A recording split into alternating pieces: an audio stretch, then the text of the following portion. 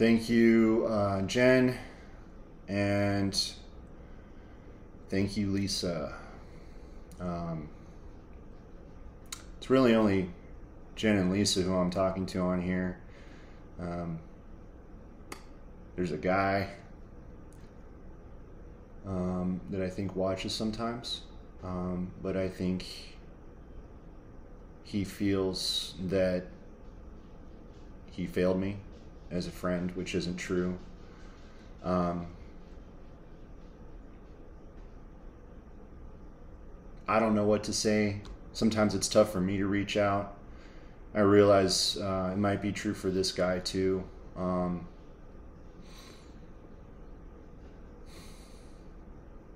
didn't mean what I said. I'm really mad at you. And I'm really happy you're doing well, or better than you were, and that things are starting to pay off for you. It's awesome. My support system is very limited right now, with just regular people out in society. So when I feel that someone who said they would be there leaves, that's spot on what the borderline personality disorder is about. When I feel abandoned, I lash out.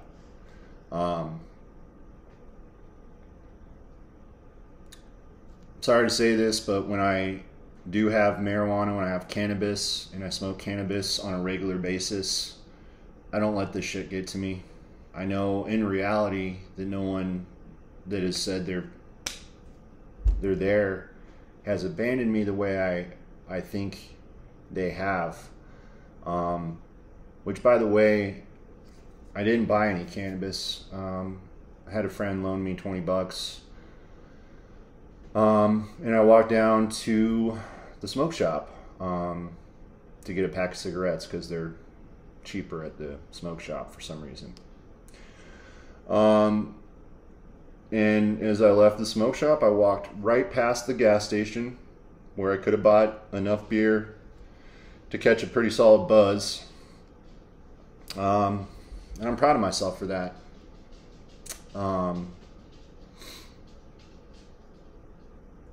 You know, there's this guy, Steve. There's another guy, Clint. Both Steve and Clint are in a very similar boat to me. They're not married. They've had really bad breakups, be it with their spouse or with a girlfriend that was hopefully going to become their spouse. And for both these gentlemen, Steve and Clint, both those women peaced out. They deuced. They for real abandoned. There's no denying that. And so I get that. I get that because I've had enough relationships now that I thought would last. Thought this is the one. And I'm not saying I'm guilt-free. I'm 6'8". I'm 300 pounds.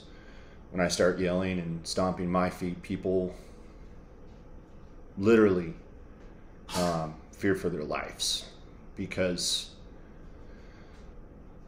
well, I think what it really boils down to is in their minds, in most people's minds, they believe I'm gonna fucking kill them with my fists, which I could, but it doesn't translate. That's not the next step for me. When I start screaming and shouting and stomping, I need to release that. It's like poison getting out of my system when my brain, what's happening gets caught. This is how I describe it. It gets caught in these cobwebs. There's a bunch of cobwebs up in this side. And when I can't process something, when I can't process what's going on, it makes no sense. It's ludicrous. It's insane. Then therefore, I go insane. I lose my shit because I can't compute my motherboard is fried in certain spots. So when I need it to work and it doesn't, I get very upset because I think, why can I not understand this the way that this person or these people want me to? And I think that I'm well spoken, that I elaborate well, that I make it known what's what to, like, for people who do want to interact with me or are still trying to, you know, like, what are the trigger warnings? Like, what are the signs?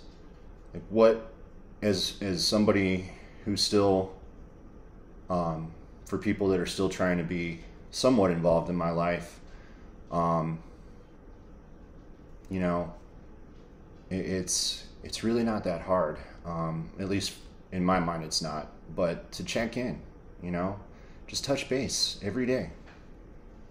Now I realize, besides Clint and Steve, you have families. You have a boyfriend.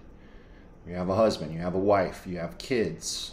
If you don't have kids, that relationship is taking pretty much all your free time, be it with your boyfriend.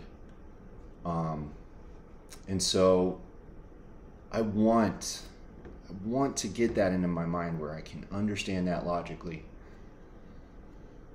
But I get anxious, and I panic, and my go-to is to get angry.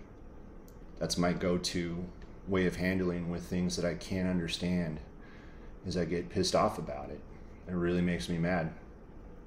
And you may ask, well, how does that still bother you? You just admitted that people are busy. These, like, so-and-so has a husband and kids. So-and-so has a boyfriend and 2 kitty cats. You know, so-and-so has a wife and 3 children, 2 or 3 children. You got to provide for. You have to take care of and be there for. And that's an all-consuming thing, for men and women who are in relationships and will not give up.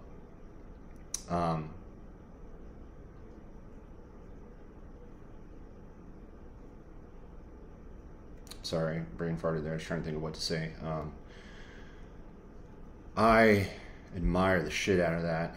I wish I could find a woman who was that same way, that will not leave,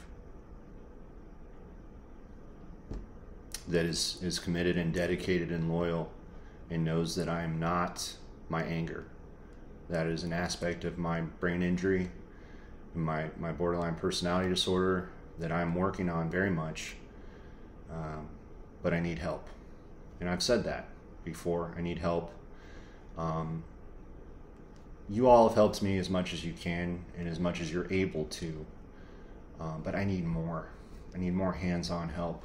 I need someone or somebody's to be a network, not a network, a support system. I don't have a support system. I do. Those of you who still care are supportive more so than those who just don't give a shit at all or refuse to support.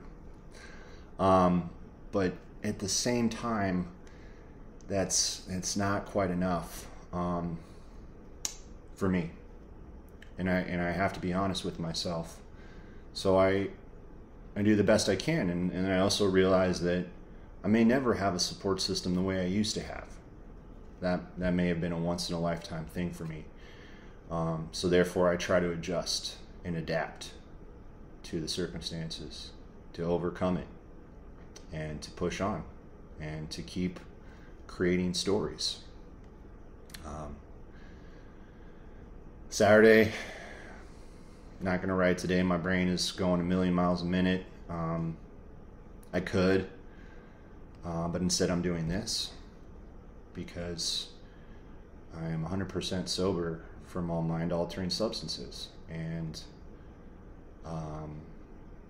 you get to see this. At least I know Jen will probably see it at some point. Lisa will probably see it at some point.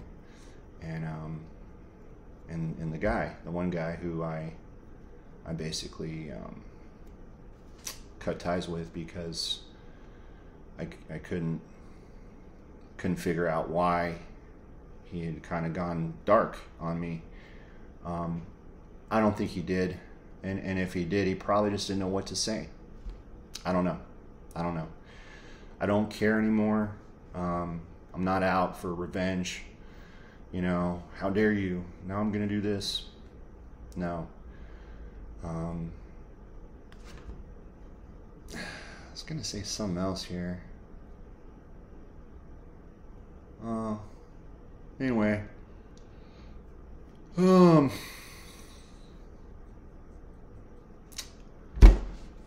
guess that's about it. I'm not gonna give up, Lisa. I'm not throwing in the towel. But you gotta realize, and you see in my eyes and my face from that last video, that sometimes I'm just at a standstill, and I don't know what to do to help myself. I don't know how to help myself. I was never taught how to take care of myself or help myself. My grandmother and grandfather on my dad's side had risen to the challenge, if you will, and accepted being my caretakers. Then when my Grammy got sick, me and my grandpa became her caretaker, and then she died, and I lost my grandpa as my caretaker. It took about 3 years.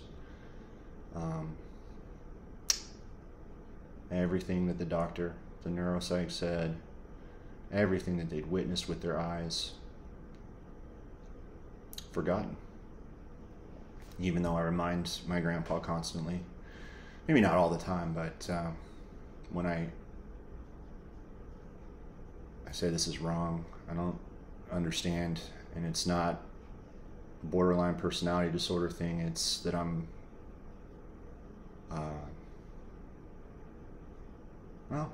feel like Job. I feel like God made a bet with the devil, saying that he won't forsake me. No matter what you do to him, he's not going to give up on me. Don't know if I can say that for sure right now, but I'm not blaming God. Sometimes I get really angry at God, like, why the fuck is this happening? Why are you allowing this to happen? But I'm not on a crusade to destroy God. I'm just not. I wish people were more supportive. I wish more people were able to support me in more substantial ways than is able to happen right now.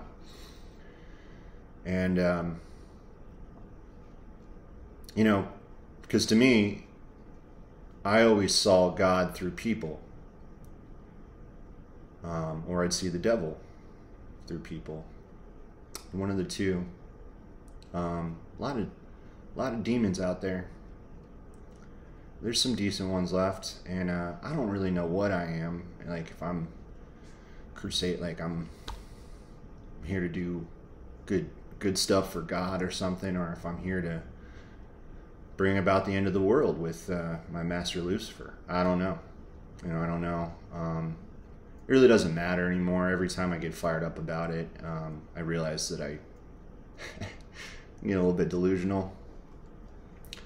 But again, I got to get it out.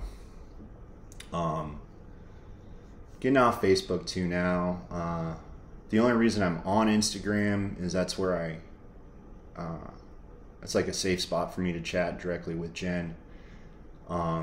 Because when I get on Facebook, I don't just go to my DM little lightning bolt with a circle around. I don't go to that. I look at my comments, and then I think for some reason I need to need to make a scene, or I need to be viable, or I need to be part of those different cliques that exist. And well, let me do this, let me say this, or let me attack it from this angle. And what I realize is it's pointless. It's futile. You know, that's not going to change how I am unwelcomed. But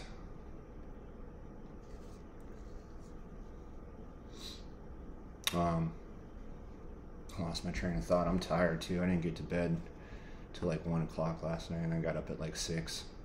Well, I'm working on 5 hours of sleep, which I used to be able to do no problem, but oh man, slowing down. I don't even know what I was saying, but I'm not trying to get religious or anything. Sometimes I question heaven and hell. You know, if either place does exist or not, I just wonder about those things, and how that relates to this world and this life that I'm living. But it's beyond my comprehension. It has nothing to do with the brain injury or the personality disorder. That's just because I'm human. As much as I wish to say I'm not, I'm not able to wrap my head around that. So I'll never know. Not, at least not in this life. But still, makes me wonder, you know, because like I said, I either see the devil in people or I see God in people. Sometimes I see a little bit of both in people. Sometimes God, sometimes the devil. It's because we're human.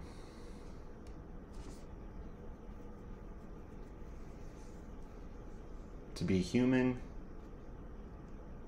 that's normal. But to forgive, that's divine. Who said that? I didn't say that. It wasn't those exact words who said that, but you get the gist, right? So, I got to forgive myself. I got to forgive myself for never being good enough for my dad. I got to forgive myself for not being perfect. And I have to forgive myself for believing that people are decent. It is my belief at this point that we are not born inherently good. I think deep down we're inherently savages, all of us, especially us European people. Yeah, looking at you. Anyway, that's it for now. See you next time.